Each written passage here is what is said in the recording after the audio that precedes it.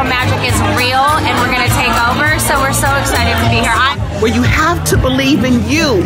You have to know that you are great, that you are so much better than what someone told you. You have to be, it starts within. So guys, I am living my buttercream dreams. I am here interviewing people. I am here uplifting and motivating people. I am enjoying myself. I am enjoying my life, and I want you guys to do the same. If you missed it this year, then please don't miss the next one. Please don't miss the next one, because it is just amazing.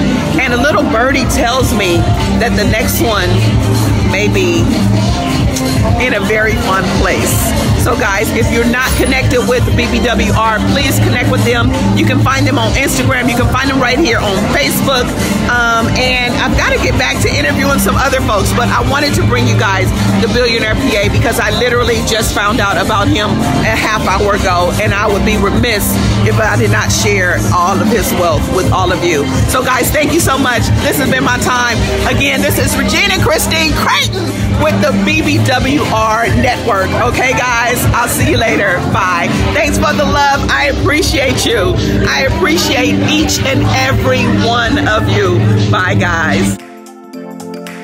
I like to sit down and get to know the person, know something about them, and I really like to go into prayer. So if you don't mind, I would love to go into prayer with you, and then our interview will be covered and we can just flow. Is that okay with you?